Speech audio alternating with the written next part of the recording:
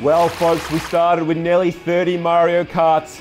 We're down to 6. These are our finalists in this elimination knockout tournament. You don't need to win this one, you just need to not come last. The first kart off the back of the treadmill will be eliminated as they increase the speeds now, and we're underway. I'm Bernie Eccleston, and this is F1 treadmill racing. It's Princess Peach next to her buddy, Princess Peach Catsuit.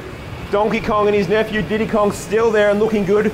Dry Bones has been solid, and Baby Mario. The 3 older Marios have all been eliminated. We're down to 6, of course. The Banana made an appearance in the last race and took out a couple. Let's see what happens this one. And it's a red shell. A red shell's come down but hasn't made any contact. Good news, all the riders are safe. We increase the speeds now. Diddy Kong and Baby Mario with a little bit of a wobble. In fact, there's something happened there, and boom, who was the first one out? I think it was Princess Catsuit. Dry Bones was pretty close there as well. Let's check the replay. And yes, Princess Catsuit, the first one off there. She's eliminated. And just like that, we are down to 5. We are heading towards the pointy end of the competition. Scroll up to see the next video.